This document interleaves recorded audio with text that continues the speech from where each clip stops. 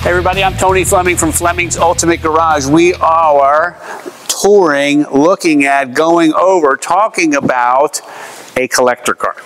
And you say, Tone, how do you know the difference between a collector car and a regular car? And that is a very good question. Thank you for asking that. I appreciate it. All right, so let's talk about that for a second. When I think of a collector car, I think about cars that are either the last or second to last kind of run of their model years.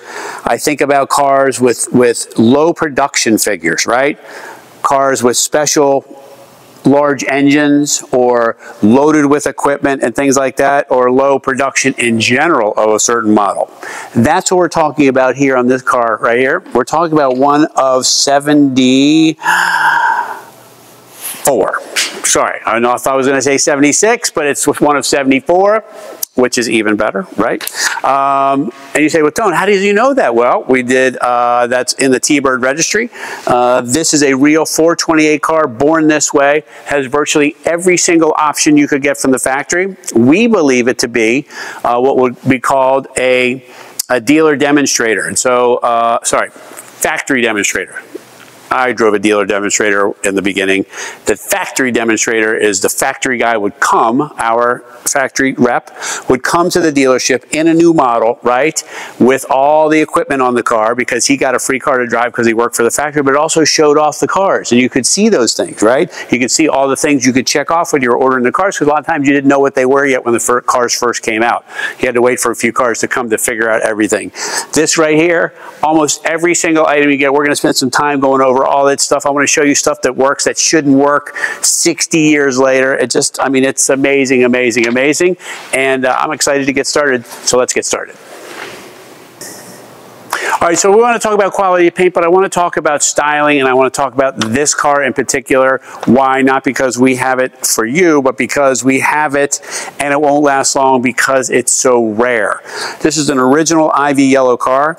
Basically, this car, except for the, probably a couple small things, but for the radial tires that are on it, right, and not the bias ply tires it should have on it, because this makes the car drive so much nicer. But if you want bias ply tires, we may have a set that we could swap out.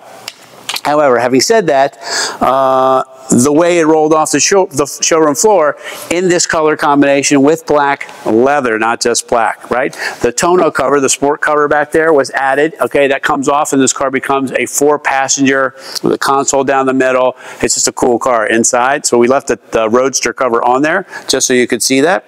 And we like to talk about quality of paint. But before I get into all that, I want you just to see effort.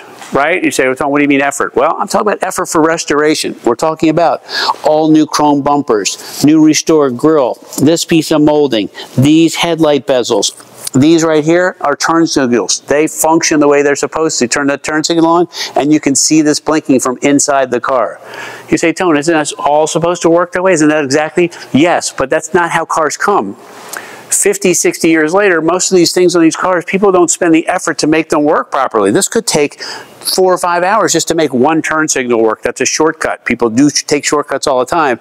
In this case here, we're going to prove that somebody put a lot of effort into it by doing these things. All right, so back to my original statement, which was about the paint, and I want to show you the quality of that so you can see the ceiling in here. Yellow is not an easy color to see really well, but what I want you to focus on mostly is the quality and clarity of the letters, right?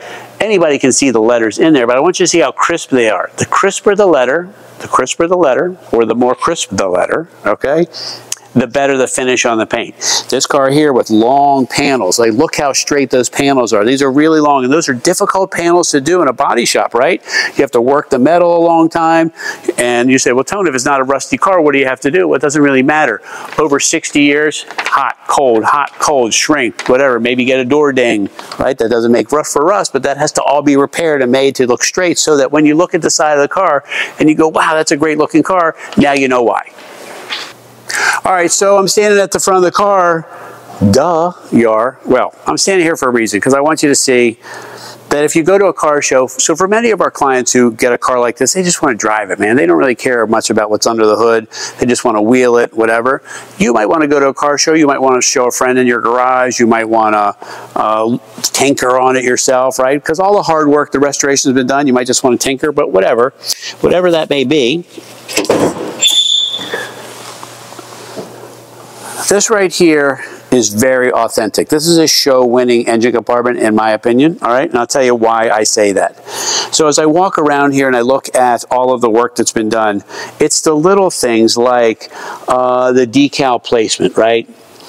Showing us that this has some option on it that you may have never even seen before. For instance, this has cruise control called pilot control from Ford, right?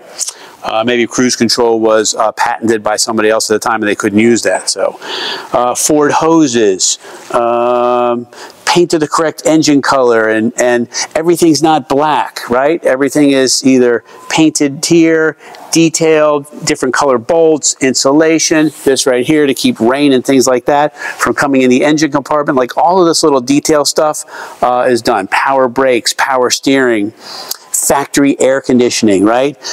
Cruise control. And forget all of that stuff, 428 cubic inches of big block Ford, right? With some serious power. They rated at 335, but it's not the 335 that's the impressive part. It is the torque. When this thing gets up and goes, man, this car, for its size, rolls down the road, especially from a roll, and sounds great too. It's very much what I would call a sports luxury car. But again, if you want to go to a car show or whatever, you can see how beautifully chromed and detailed everything has been done in here. Just nice, man. Somebody spent a lot of time and effort making this car for you.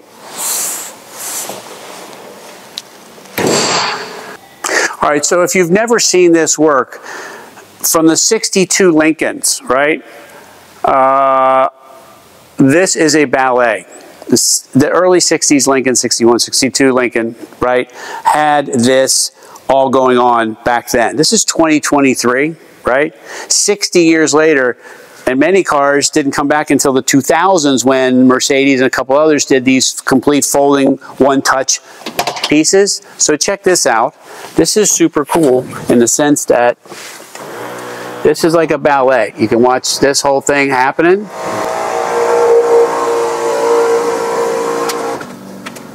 And this would go much faster when the car is running, but it's going pretty well right now. Circa 1966. We're running just on battery power. That's a big heavy top to be bringing up here. Check that out. Boom. And then this folds itself together and then folds itself up.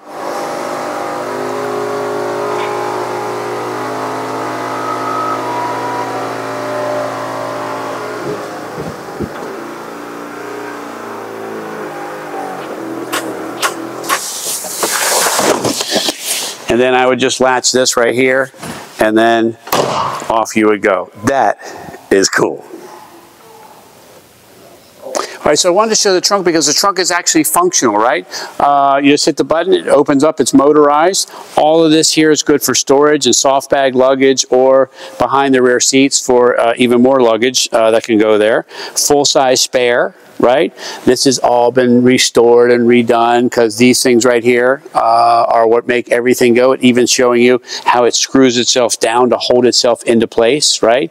This is amazing technology. Listen, 1966 is what we're talking about. Early 60s is when this was adopted, and all of this works just like it's supposed to.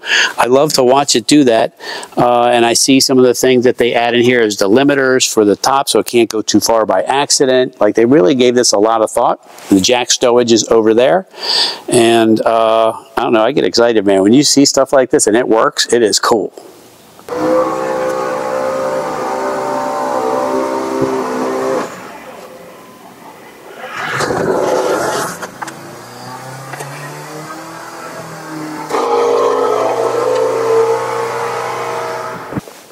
So you're walking up to this beautiful car and you go, man, that is a great looking car. I'm so glad I got it. But you know what you're going to like even more? Once you get inside. I want to spend a few minutes going through that with you. You need to see just the styling and things like that that are in here. So let's get started. Oh, you say, oh, Tone, the steering wheel is broken. The steering column, was it in an accident? Come on, man. Come on. Really? Hold on. Let me just hit the power seat button real quick. Let me just hit the power seat button real quick and let me talk to you a little bit about that. How you doing? Nice. Easy to get in and out, right? Once you put it in drive, it locks it in place. Power windows, little stuff like this. Even like this is a restoration. I should talk about the options first, and I'll come back to the quality of the restoration because I'm going to get lost. Power passenger seat, right? Power windows, stereo, air conditioning, okay? Full array of gauges. The speedometer is super cool. Even though it says it here, it's got a scroll that goes across there. All these gauges here are nice. Oil pressure, fuel, temp, and amps. Showing you brake warning lights. Steering wheel is nicely restored. The door panels. This is leather, not vinyl. Console. You could get a bench seat back then. Crazy, I know. But this was a loaded car, man, and somebody spent a lot of money restoring it. They just did little detail stuff like these lights working. Oh, tone, aren't they all supposed to work? Well, they're supposed to work, but 9 times out of 10 they do not. The door lights over there do not work. The seatbelt light right here doesn't work. 99% of the time the clock doesn't work, and guess what? The clock works in this car. This is a nice car. All right, so let's close up this video. We talked about a lot. I'm going to run down a little bit more, and I'm sorry if I'm boring you, but there's a lot to recap here, man. We are talking about a car restored the way it's supposed to be and the way it rolled off the showroom floor, including things like the pilot, cruise control, air conditioning, power windows, power convertible tops, leather interior, right? We saw the clock working and the seatbelt light bulb, like all of that stuff, man. Just, I mean, nice, nice, nice.